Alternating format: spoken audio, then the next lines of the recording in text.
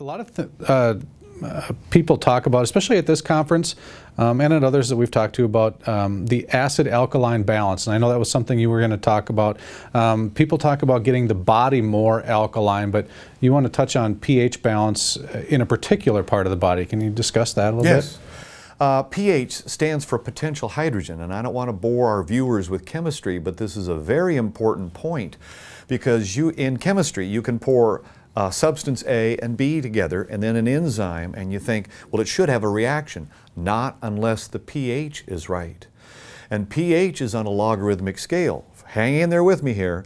Those of you who know what the Richter scale is with earthquakes, it's on a logarithmic scale. So it's not a 6 or a 7, it's a 10 to the 6th power or a 10 to the 7th power. So what you're talking about is when you go in an earthquake and it's a 6 versus a 7, it's not 16% higher or 1/6, it's 10 times higher or 1,000%.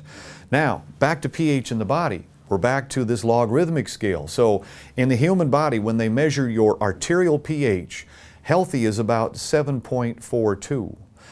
If you're unhealthy, 7.35. Below that, you're dead. So there's a very narrow window in which the body can tolerate pH changes. And there are mechanisms, elegant mechanisms in the body, buffering systems that try to introduce bicarbonate and try to maintain. So typically the body is tipping over in favor of being too acidic. And the body is trying to bring it back to being sufficiently alkaline. 7 is neutral, 2 is acidic, 14 is very basic. The body wants to be slightly alkaline in the blood, but this is where it gets interesting. The stomach has to be very acidic. And all digestive enzymes begin their activity based upon a pH of 2. Now, remember our numbers.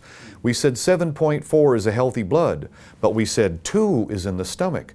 Now, if you take your 10 to the 7 or the 2, that's 10,000 times.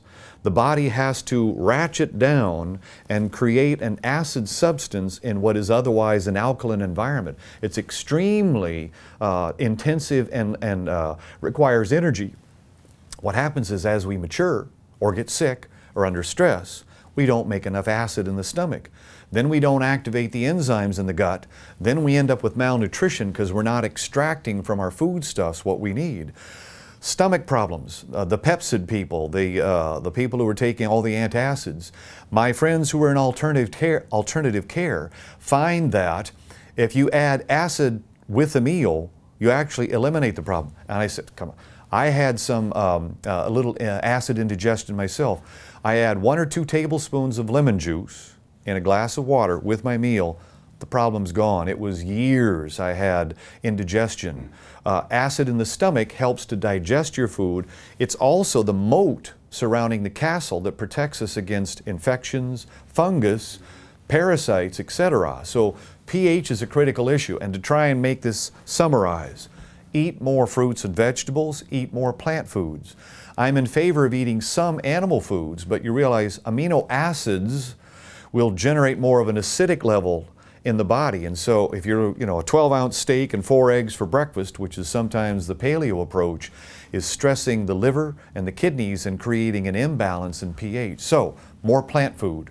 Mm-hmm. Well, when you talk about more plant food, and people think, okay, the green plants are acidic or alkaline, I'm sorry, and some of the fruits would be acidic, like you mentioned with the lemons and other citrus fruits like that. So that's where I think a lot of people get confused when you have these foods on either end of the scale. True. And here's what happens. When you introduce into the body, for instance, I said take 1 or 2 tablespoons of lemon juice in a glass of water with a meal. That acid is going to help you digest your meal, and you won't have any dyspepsia or upset stomach. But at the same time, when the body feels that acid in the stomach, what it's going to do is secrete a bicarbonate buffer into the bloodstream that makes your bloodstream more alkaline. So the upshot is amino acids generate more of an acidic environment. So high protein will create more of an acid environment in the blood, which is not good. Cancer and fungus are acidic substances. They generate lactic acid as their byproduct, and that acid compromises the immune system. It cannot work at an abnormal pH.